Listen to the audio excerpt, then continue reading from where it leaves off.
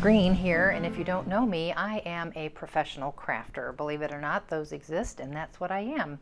I work every day in my craft room for different companies for different purposes. And from time to time, I do video blogs like this one where I share something in my craft room, maybe a favorite thing that I've just purchased, or some kind of helpful tips about organization. So I wanted to share something I'm very excited about, and that is my new FlexiSpot Pro Plus standing desk E7. I wanted to get that name right. It's an amazing desk. It's one of those operated ones that go up and down, and I want to show you all about it because I'm super excited. So let's check it out.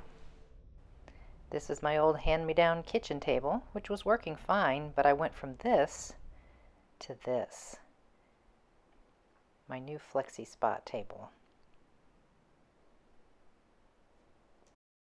It shipped quickly and it came well packaged, as you can see.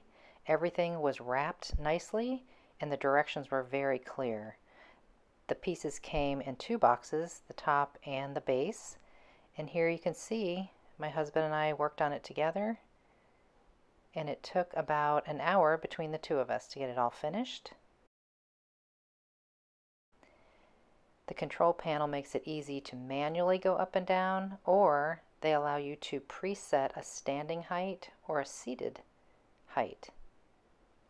I've already preset mine according to my needs, and I just love that feature. They also include a locking feature for the safety of children or pets underneath the table. I'm using my FlexiSpot desk as my designated die cutting station in my craft room. I do prefer to stand up, especially if I just need to die cut one or two pieces. You can see where I'm standing there. There is a partial circle cutaway in this particular desktop that I chose, which is the fiberboard in white. That makes it very easy to reach back into that bin. And also you can see how much room is on this desk by me pushing away one machine and pulling out a bigger one off to the side.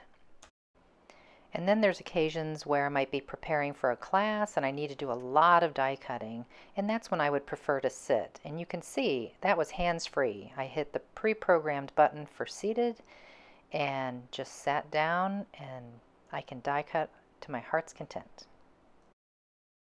And at the end of every day, I return it to the pre-programmed standing position, and I can tidy up all my things, and it's ready to go for the next crafting day. Another great feature are these two holes where you can run your cords and keep things nice and neat. Underneath there's an embedded cable tray also that kind of keeps your cords from hanging down the middle of the table.